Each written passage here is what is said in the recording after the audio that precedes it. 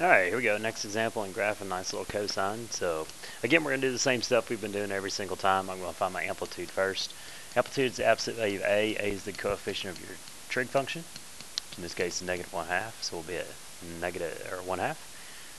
Find your period. You're going to take 2 pi and divide it by B. So 2 pi. B in this case is x's coefficient, which is pi. So we're going to period of 2.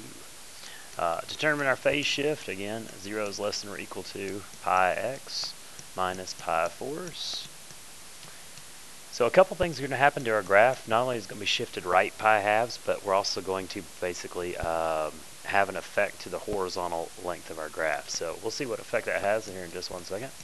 As you can see, what it's really going to do is kind of decrease it, but we'll look at it. When I do that, I'll get pi force. It's less than or equal to pi x. It's less than or equal to, this is going to be 8 force, so add 1 to it and you'll get 9 pi force.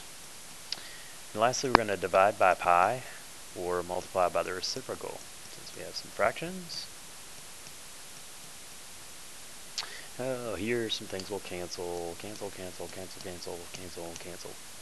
So what we're going to be left with is 1/4 is less than or equal to x, which is less than or equal to 9 force. Okay, since we're doing this, again, the period should be in between those two, which I think it's 8 force, which is 2 wholes. The only thing we have left to figure out is our divisions. So we'll take our period of 2 and divide it by this.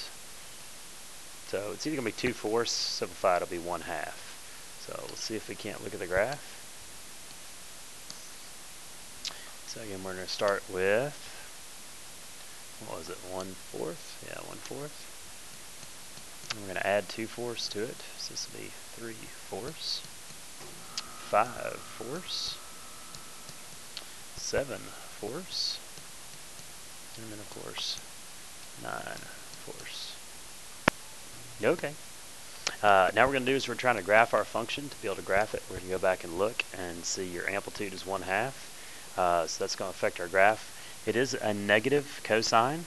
So when you look at the pattern, negative cosine, we're going to go minimum 0, maximum 0, minimum. Now normally our minimum maximum are 1, but again that gets multiplied by whatever a is. So we'll start at a negative 1/2. So negative 1/2, 0, this is 1, we're a maximum value of 1/2. So our graph will look something like, whoops, I missed it, let me try again. Again, it is a wave function, so that pattern is going to continue to repeat, and it looks a little something like that. So there's a graph of a negative cosine.